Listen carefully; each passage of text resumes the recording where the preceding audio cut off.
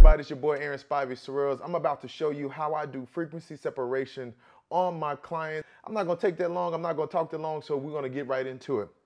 First, you see here, this is my beautiful daughter right here, Jewel. And I am about to do some coloring real quick with the opening of Camera Raw, as you guys seen plenty of times before. So what I'm gonna do here is I'm gonna lower this down just a little bit.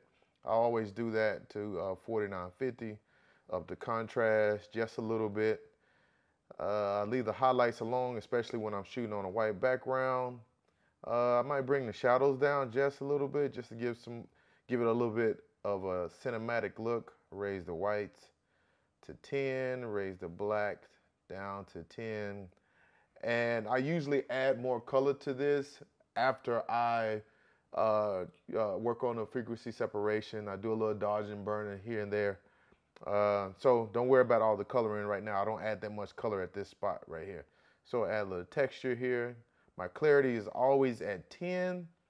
That's just that's in the middle of the road for me.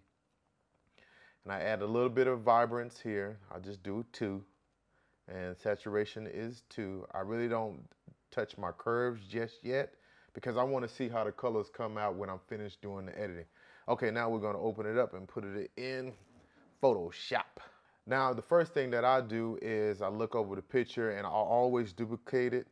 Control J, duplicate it, and then I zoom in on the picture. Now, this is my beautiful girl. She's a teenager, so she's going to have a little blemishes on her face, just a little pimples here, growing pains, but she still is beautiful. I tell her that all the time. This is my other 3 girls of my black girl magic. And before I go on, make sure you guys invest in a tablet. I got a WACOM, I don't know how to pronounce a WACOM tablet, and it helps editing go a little bit faster and a little bit smoother. But so the thing that I do first, I always go to the healing brush, the spot healing brush, and I click on it and I clean up the little blemishes. Now, some people wait after they're finished with the frequency separation to clean up the blemishes, but for me, I do it the first thing I do when I open up the pictures. I'm gonna enlarge my brush a little bit and go around and clean up the little blemishes on her face. So I go here, take that away, take this away. I'm gonna speed this up for you guys so we can hurry up and get through this.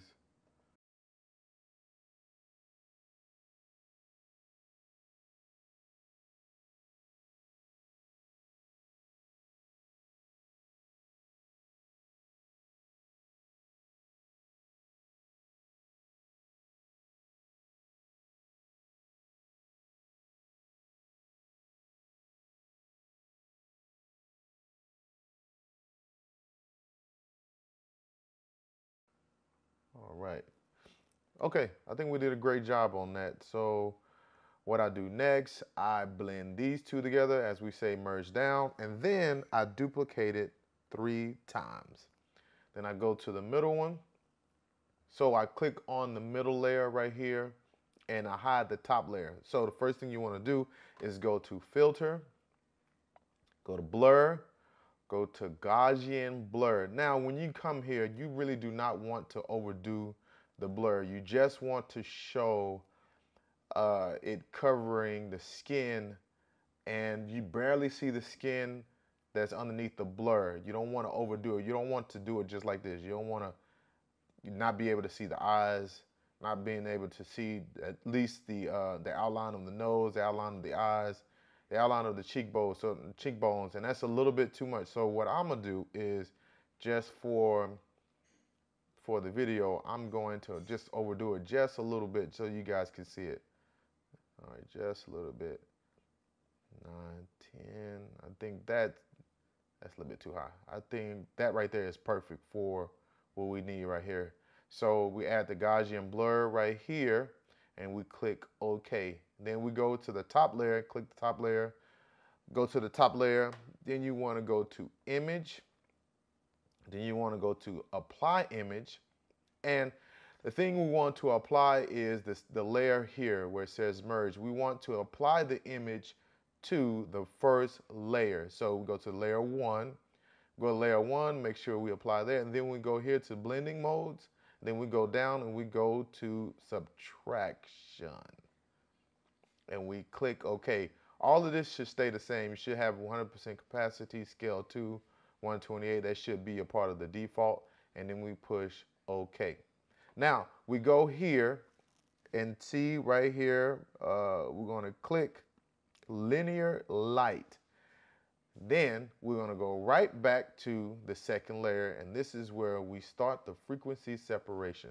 Now this is where I'm going to use my WACOM, wherever how you pronounce it. I'm going to use my WACOM pen and do some work to it. And what we're going to do is we go to our lasso tool, and we take little spots around the skin, around the face, and we outline it, and then we add more Gaussian blur. So what I'm gonna do is take my pen, come on over here, push my pen down, then I'm gonna start to draw. And when you guys aren't watching, usually I try to do the whole entire forehead, go around her eyebrow, go around here. Great, got that outline. Next thing you know, you go to filter, you go back to blur. Now, when we add this blur, what you want to do is try to make it look as natural as possible and increase the blur to kind of fill in this outline spot. And what I do is I raise it up 24.9. That's perfect for me. This is perfect. You see the difference between how smooth this is and how rough this is right here. This is the look that we're going for the entire face, 24.9. So click OK. Then we go to deselect, and we try it all over again. So I'm gonna use my pen again. I'm gonna go right in the middle where I left off. We'll go around. I'm gonna go a little further. Come back up, go around her eyebrows. Oh, I went to it. That's okay, it'll be fine. Then we go here, go to filter, go to blur, go to Gaussian blur, and there you have it. We did it again. Now I'm gonna speed this up for you guys. Now I'm gonna do it one more time so I can show you a faster way to do the Gaussian blur. So what we're gonna do, we're gonna go around her nose. Let's go around her nose. Outline her nose, go in her nose, then come around again, and go around. So you go to filter here, and at the top it should have what you did the last time, and the last time I did was Gaussian blur. Just click on that, and it has the same texture that you did on the other parts of her skin. And go up here and you go to deselect. Let's make sure I did that, deselect. Okay, we're gonna speed this up so you guys can see what the finished product would be.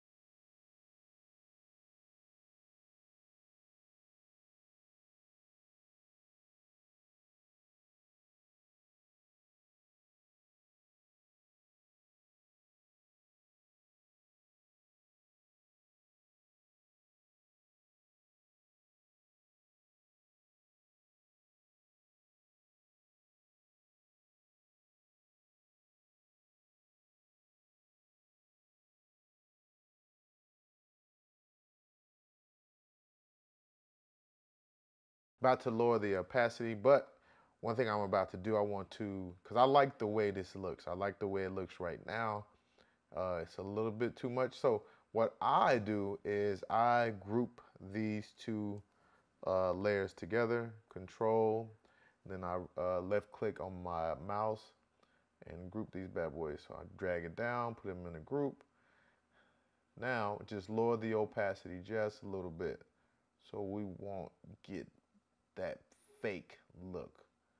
We want it, to me, I want all my pictures to look real, just a little bit touched up. I don't want that fake look. So I just lowered it down just a little bit so we can still have that realness in her face and on her skin.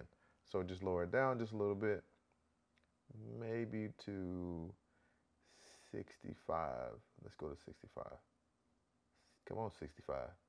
I'm one of those guys, I need to get on 65. Or I can just type it in, type in 65.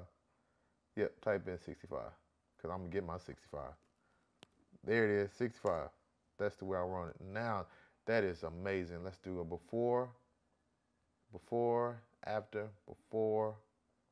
Great. That is great retouching right there. That is awesome. Okay, guys. That's how I do frequency separation. It was real quick. Once you get the steps down, it becomes real easy and easy to do. So make sure you guys get out there and practice, and hope you guys enjoyed this little small tutorial. Thank you.